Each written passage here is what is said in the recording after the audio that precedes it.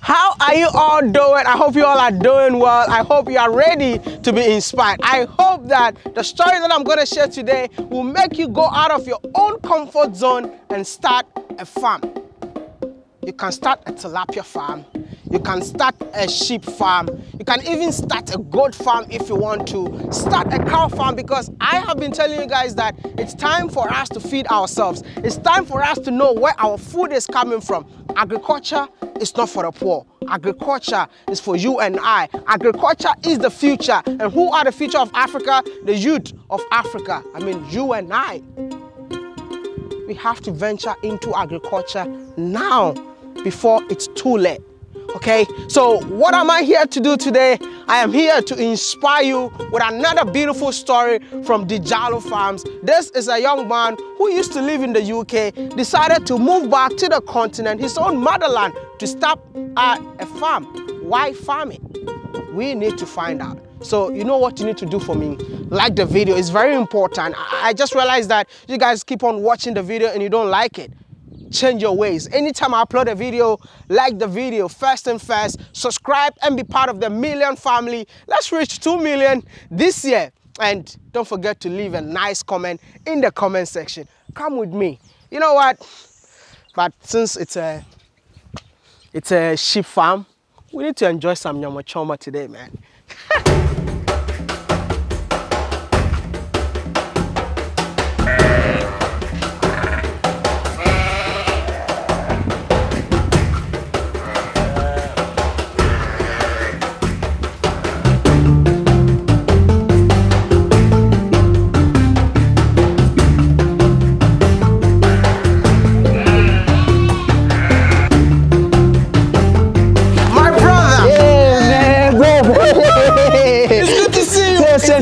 I feel like these days I've been spending time with billionaires. Are you a billionaire? Oh, I wish one day, man. I want one day? Yeah, I want one day to be the first sheep breeding billionaire in the Gambia. See? Yeah. I don't know if you're joking, but can sheep, rearing of sheep makes you a billionaire? Of course. No doubt. Especially in Gambia, of course you can be. Listen, in England, the most expensive sheep in the market, maybe you pay £20 for it. That's like $12,000. That's like expensive. Yeah. If you go to the butcher shop, you know, you ain't gonna spend more than £20 to buy a sheep, and most like it's $150 or something like that. In Gambia, if you take £20 to the market, you have a small lamb. And now in England, farmers are they're millionaires. So why can't we? You know, why can't we? I thought in Africa, agriculture is for the poor people. No, you see, that's one of the narration I'm trying to change. That's the concept I'm trying to change. My brother, listen, it's not for the poor people anymore. That's why we failed before. It's for the rich people. Come and invest. Listen up, yeah? I'll give you an example. If you look at this farm here, the land is expensive. The land around the farm is expensive. I bought it all, but today it's worth a lot. So if I were poor, just the land have made me rich, because I bought the land and I kept it for the agriculture. So because of that, today it makes me rich. So secondly, we are trying to make millionaires. That's what we're trying to do. We want people to be millionaires. Like the West, the rich people are the farmers, my brother. You know. I perfectly understand you. Yeah. That is why I keep on telling the youth of Africa that it's time for them to venture into agriculture. Man, this we have done that yesterday. I always tell people, you see, in Gambia, the wealth has gone past the city. It's in the bush. You want to catch the wealth, man, start running, man. It's sprinting. you have to go to the bush, man. It's in the bush, man, not in the city anymore. It's not going past the street, you have to go to the city. The wealth is gone past the city. There's no wealth in the city anymore. It's in the villages. So you want to catch up, man, start running. We need to get our boots ready, ready to run inside the bushes just to go catch some wealth in the Gambia. My brother, I'm so proud of you, of what you've been able to achieve. I actually saw you on the internet and I'm like, I'm in the Gambia. I need to meet you before I get out of here. Listen, this is not about me alone. I'm really proud of you, my brother. Come to think of it, listen, how often do we watch on TV the sad news in Africa, starvation, war, and other stuff? A young man thought about it for himself, like, I'm going to do something different. I'm going to go out there and show people in the world that Africa is enjoying, Africa is developing, Africa is cool, man. Congratulations, man. Thank you, thank you. But I want to ask you a question. Yeah. If you hear the name Africa, what comes into your mind? Opportunities. There are opportunities in Africa? Yeah. Africa is opportunities. Listen, we are the youngest continent in the world. Man, we got all this land, we have everything. Listen, if you look at it, if COVID did not teach us anything, then we ain't gonna learn anything anymore. When COVID came, the West did their vaccination, they produced their vaccination. What did they do? They stop it from going out of their countries. They didn't care about Africa. They say, oh man, Africa, they need this vaccination. No, they did what they have to do to protect themselves first before they thought about us. So think about it. If we have to rely on the West to feed ourselves, what's going to happen if there's starvation? You think their food is going to come here? We're going to die. Man, bro.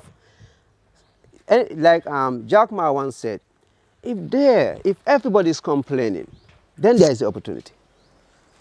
Whoa. Yeah. I don't know about this, Yeah. but I think Africans love complaining. Yeah. Africans always love to talk about the problems without thinking about solutions. Yeah, yeah. That's what we need to think about, solution. You see, I don't like when people come complaining. I know when something happens, I don't want to know who did it, why, how it happened. I don't want to know. Brother, how can we fix it? Yeah, that's the way I think. How can we fix it? If you are new to the channel, my name is Watermaya, the one and only annoying village boy from Ghana, who is on a journey to change the narrative of Africa. Enough of the negativity across the continent. It's time for us to show you light about the continent, for you to know that it's possible in the motherland. Brother, I know you, I know more about you, but the people watching us are definitely watching you for the first time. Who are you? I am a sheep breeder. You know, I'm trying to change the narration of sheep breeding in the Gambia, the concept of Gambian people have about farming, and I'm working on developing the fastest growing and most expensive sheep breed, the Ladum breed in West Africa, to mass produce it. My name is Ibrahima Jallo, the proprietor of the Jallo's Farm and the president of Gamshi Breeders Association. Were you born and raised in the Gambia? Yes, I was born and raised here. And what happened? You ever left Gambia? Yeah, and what happened, like, you know, the average Gambian youth, after school, you want to travel. Because we thought the pastures is greener somewhere else. So I finished school, I traveled. And then wait, like in Gambia, everybody thinks that the greener pastures is out there. Yeah, must be. Before, but now people know it's not true. Then is it because of that? That's a lot of people are using the back door to go to Europe and stuff like that. No. When I finished school, there was not this backdoor thing. Okay. It was easy to get visa. You know, you don't need visa to go to many countries. You just buy your ticket and that's it. So basically, if you don't travel, it's because you cannot afford the ticket. So them days, you know, you don't need visa to go to many countries. You just buy a ticket and you go. Yeah. You know? What was your first country? My first country to go to was Belgium. And then I went to Germany, then Holland. Then I came back to Gambia, and then I started doing some bits and pieces and stuff. You know, I got this opportunity to go to England to study a bit, and I went there, I studied, and I finished school. I worked a bit as I got fed up. And you got fed up? Yeah, man, come on. Wait. Do I have? There's a doctor. You know, I'm a doctor by profession. Okay. So sometimes we have to check if everything is okay with you. It looks okay, innit?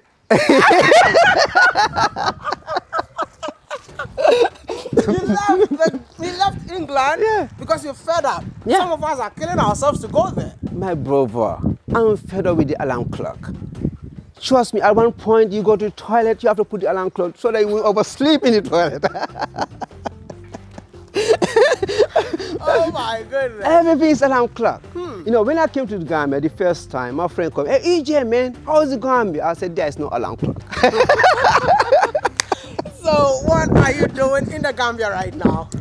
I'm a farmer, a proud farmer. A proud one. Yeah. I'm trying to change the narration of sheep breeding in this country. What kind of, so you're doing the sheep farming then? Yeah, I do sheep farming. Listen, yeah. What really inspired you to start a sheep farming in the Gambia? Yeah, you know, what happened was like, when I came to Gambia, I started with different business because I didn't know what to do, right? But every year I buy like 6 rams. you know, for Tobaski. Maybe Tobaski, some people will not know what Tobaski is. Like in that Muslim feast where you know, slaughter animals and stuff. So I used to buy like 5, 6 every year. And I said to myself, listen, I got a house, I got space. Why should I be buying rams every year? So let me just buy them and start rearing them, you know. So I bought them and started fattening them. And then I was looking, I was having this female one, you know, I just like the female and I bought it. And then one day, when she lambed, I look at, you know, it was so nice and adoring. I said, listen, hang on a minute. Why do I have to buy the rams every year and then slaughter it? Then the next year I buy another one. Why can't I just, you know, how to go breed them, you know? So I started breeding them purposely for Tobaski. That's the reason I bought the female one. And then I went to Abuko, it's the biggest sheep market in the Gambia, to visit a friend. And I saw all these sheep we are having like stamps, you know? A stamp? Yeah, and I said to him, man, why all these stamps on the sheep? So, okay. When we go to the market and we buy some sheep and stuff, you know, we have to stamp it so that when we put them in the truck, when they arrive, everywhere we recognize. Because each person has his own way of stamping his sheep. Okay. You know?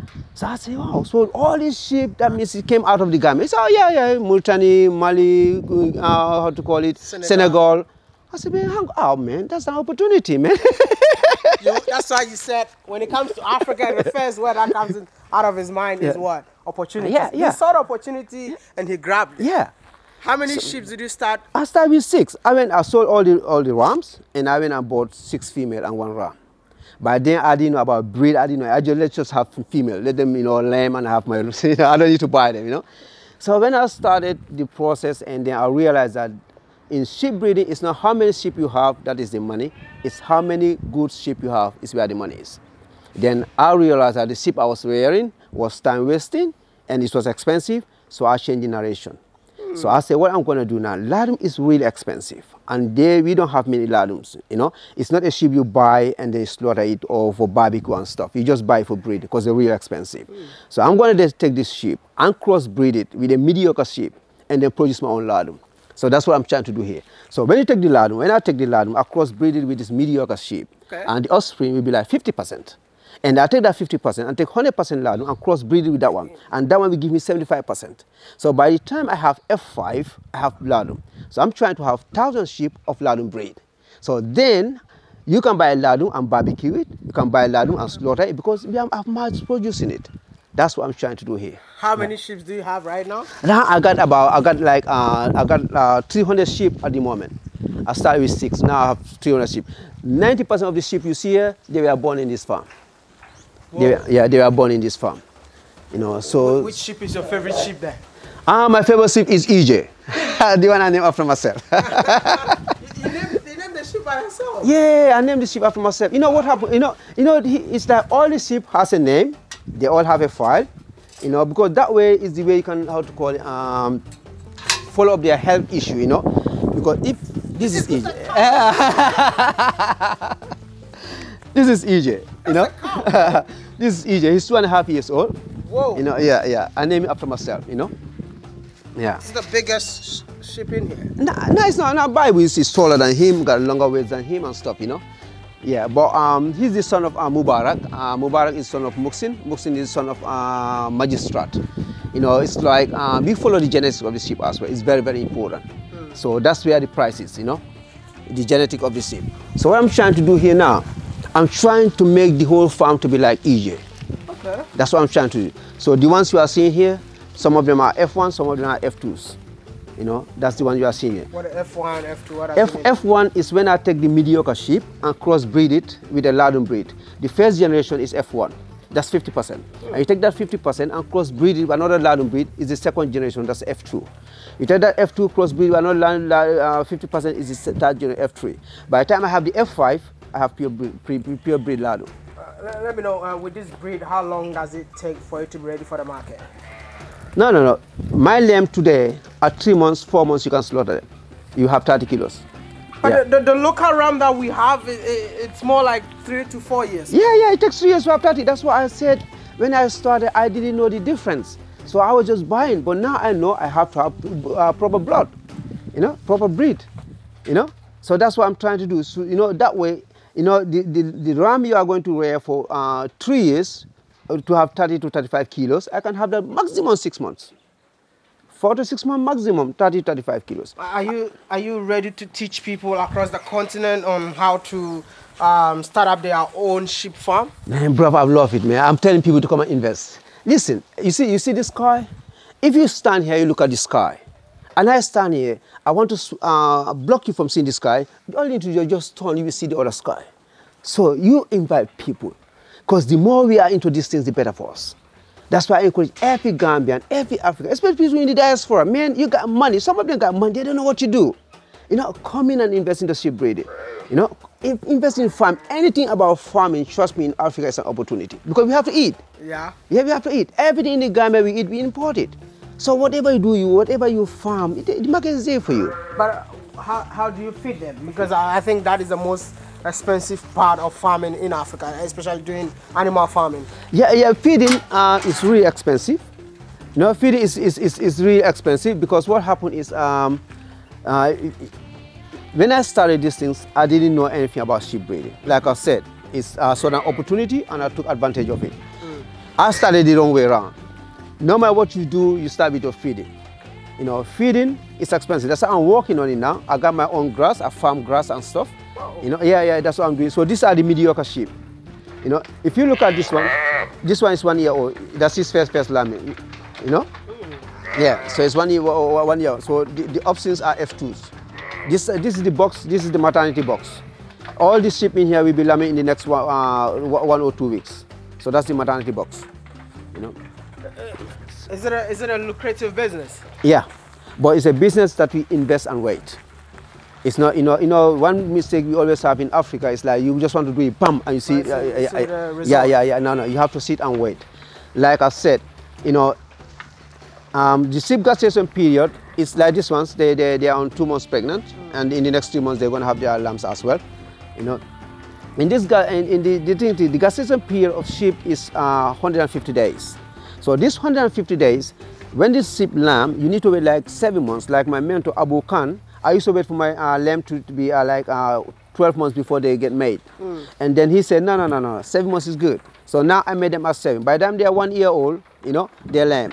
So that offspring, you take another 1 year to change a generation. So you need like 5 years to change a generation from mediocre sheep to ladum breed.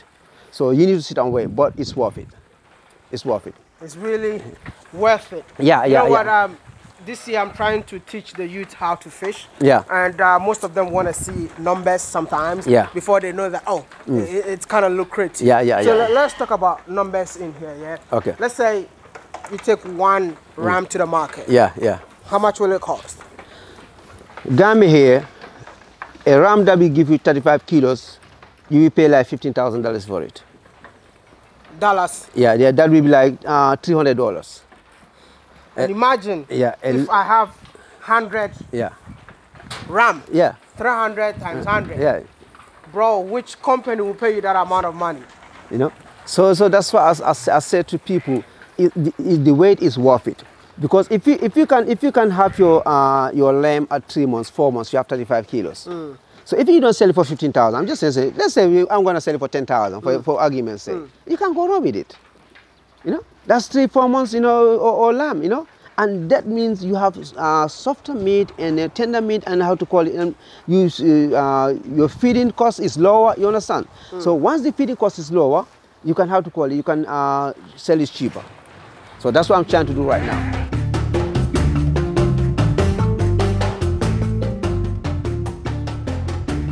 Do you regret living in Europe? Regret? Me, I don't have regret in my vocabulary. I would have come earlier if I knew what I knew now. This guy is making a lot of money, man. I would have come earlier. No, but why you did not start a sheep farm in the UK then? Man, you didn't hear what I've said earlier. The most expensive, I've never bought a sheep even for £100 in England. Full sheep, I didn't pay £100 for it. Here, you cannot buy a sheep for £100. So it's easier to make the money in Gambia than in England. If farmers are making millions in England, we're selling sheep for £100, and you can sell it more expensive than £100. Man, why would I do it in England? You know, obviously, you know, you can make more money in the Gambia. So if I knew what I knew today, I would have come earlier.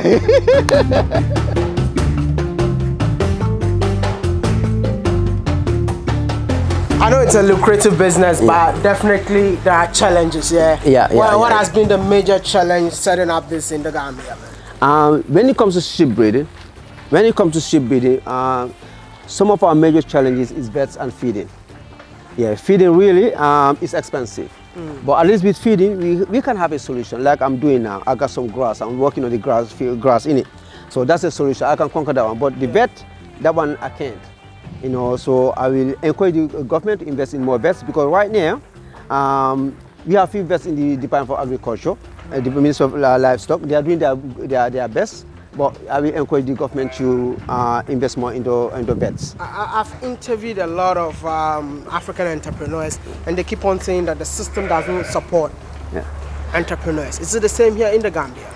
It used to be the same when it comes to sheep breeding. But the new minister we have this time, the new minister, because I always say that she's different. Definitely, she came here for the first time in the history of the Gambia for a minister to close her office and go out to look for sheep breeders. That's the first time, so I appreciate it. And she brought us the small dominant project. It's the first time in the Gambia as well. So with this one, I think we need to give her a chance. She have made a difference, definitely. Before, man, they don't even, you go to an office. I've been doing this for 7 years. I've worked in the minister's office before. They practically chase me out. Because even once you say sheep breeding, they don't want to hear. So if she comes and start listening to us and saw the opportunity in that, and believe me, since she came here, I got like 10 people who are starting to invest into sheep breeding. Listen, you've been talking about people investing in sheep breeding, and I know that after this video, a lot of people would love to start their own farms. I want to ask from you, is it cost effective when you want to start something like this? You see, anything I do, I start small. Whatever I do, I start small. And whatever I do, I always encourage people. You see, with sheep breeding, if you want to go into sheep breeding, it's important you work on your feeding first. Work on your feeding and good genetics.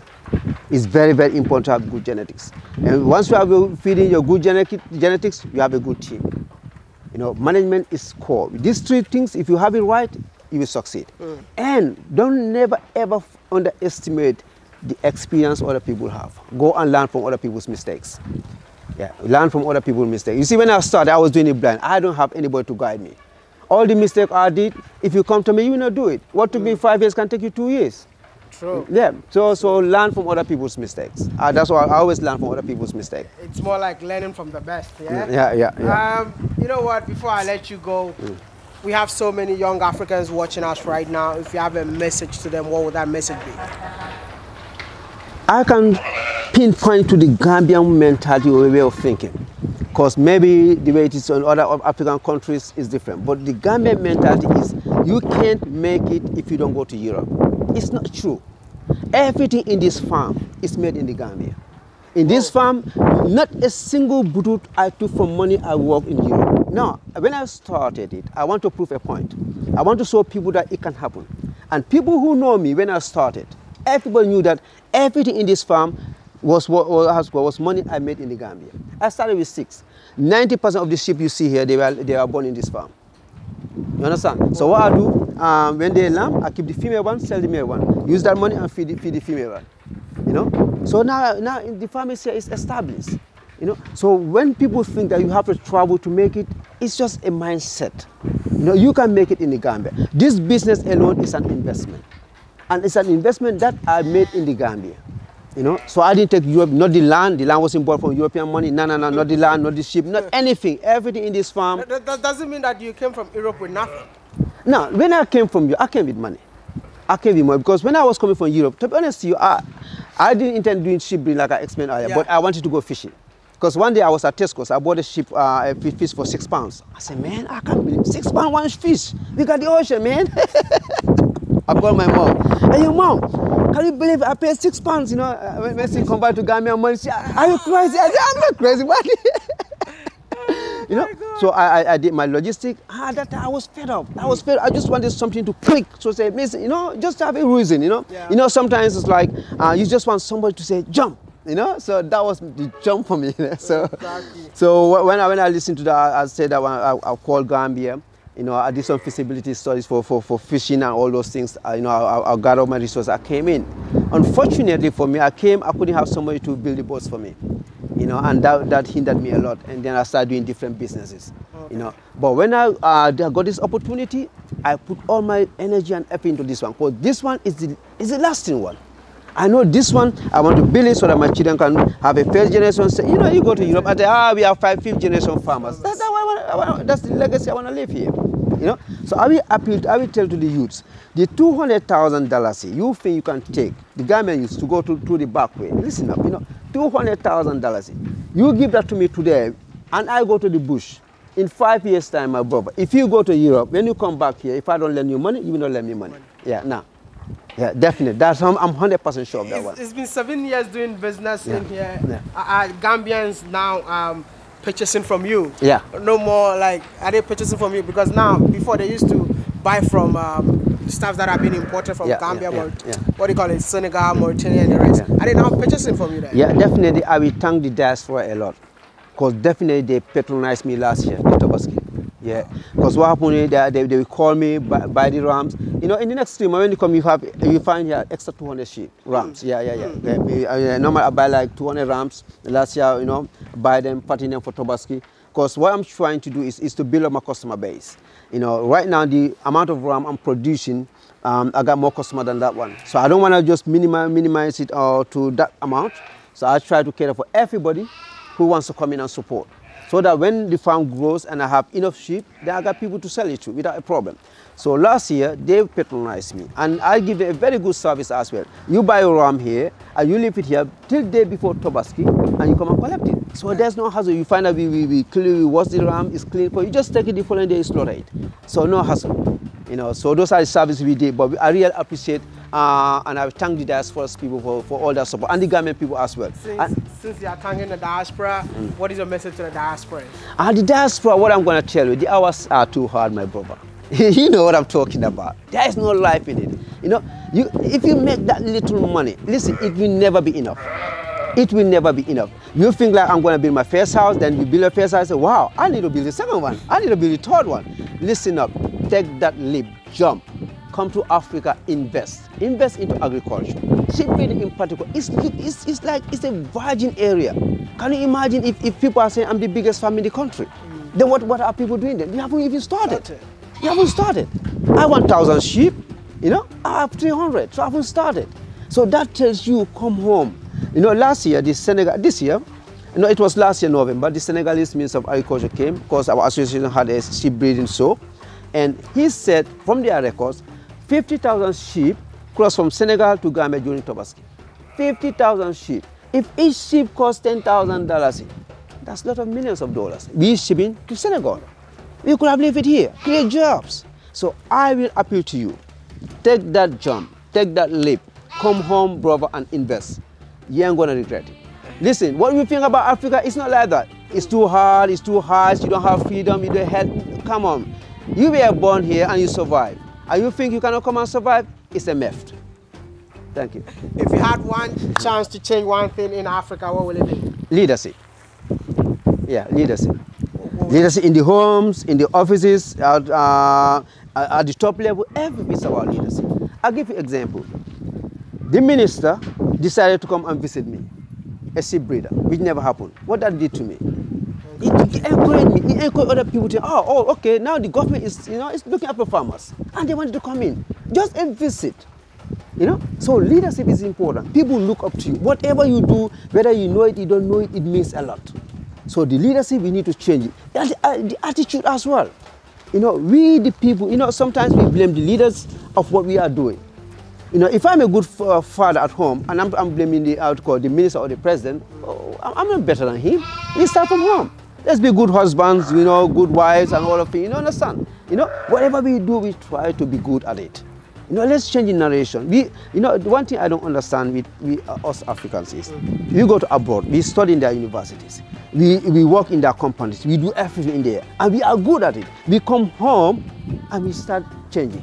Why? I say, that's the system. Which system? You know, when I started, everyone said to me, this cannot be done, they will not survive. I said, listen, I don't believe in that. Whoa. Yeah. It was even educated people, you know, they're saying to me, no, this, they will not survive here, it cannot be done, it's impossible. Yeah. I said, listen, tell me why it is impossible. I want to know why they are dying. That's the question I want to know. You said they will die, I want to know why. And today, I used to have like 50% mortality rate, now I have under 5%. You know? So it can be done, you know. I'm so much inspired today, and I believe that if you are also watching this video, you are inspired and you will love to talk to him in person. How do we reach out to you? You can call me on 00220-789-3464, or you go to my Facebook page, Dijallo's Farm, or my YouTube channel, Dijallo's Farm. You know, man, bro.